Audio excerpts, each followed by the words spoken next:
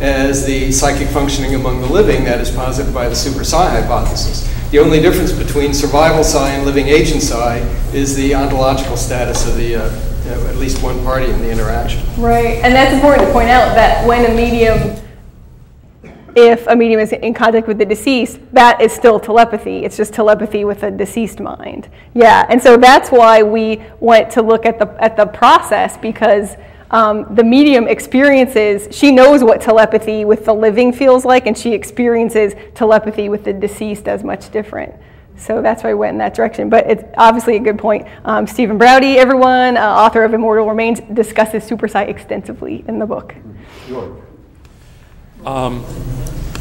As a comment, I may cause you to regret giving out your email address because I'm liable to mail you about 100 questions. But for right now, I'm curious about one thing, which is, do you find that information being provided by the deceased about, or the presumably deceased about their current conditions, environment, or what have you, is threatening to or gets you static from organized religions that make definite dogmatic statements about what the afterlife is supposed to be like?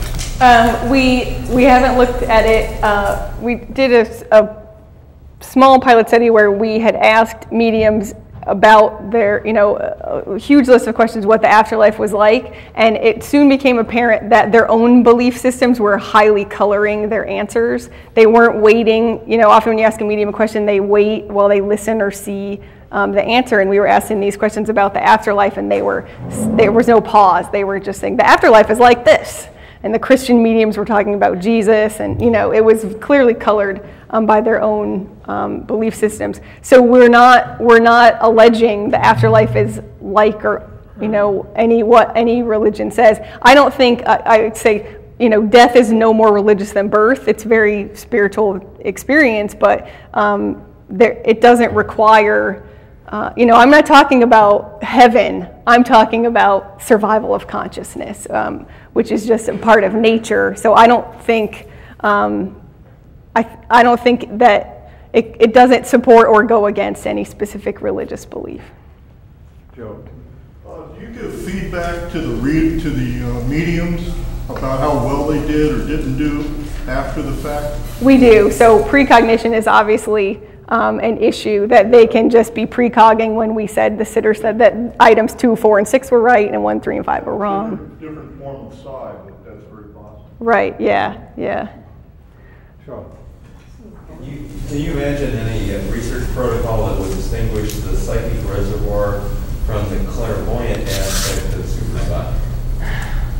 We haven't really looked at that. The big debate is, survival versus not survival. So the distinguishing between the two nots isn't something that we've specifically looked at. Do mediums find requests from the discarded to do something for them out of the blue without someone coming to the medium spontaneously in their own experience? I'm not sure that let me answer this and see if it says. So when we ask the questions, we ask about the person's life, and then we actually ask a fifth question where we say, we make the discarnate jump through all our hoops, so we say, does the discarnate have any comments, questions, or requests for the sitter? And we often get you need to clean out the garage.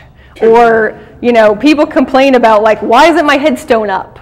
Well, because the ground is frozen and we can't get to it till the spring and that sort of thing. So is that what you're asking?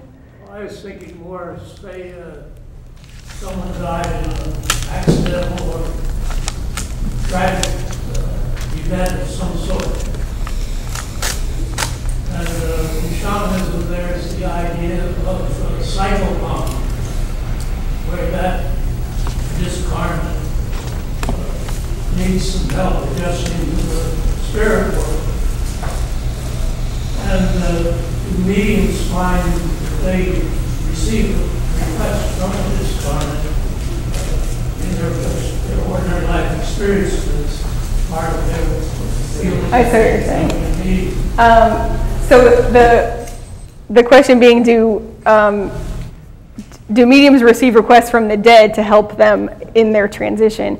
And, you know, again, we don't look at those kind of things specifically, but I talk to them, and I have heard that is indeed the case. And one of our questions when we're screening in the questionnaire or the interviews, I'm not sure which one it is, we say, are you always receiving information, or do you have to tune in? And 99% of them say, I have to turn it off.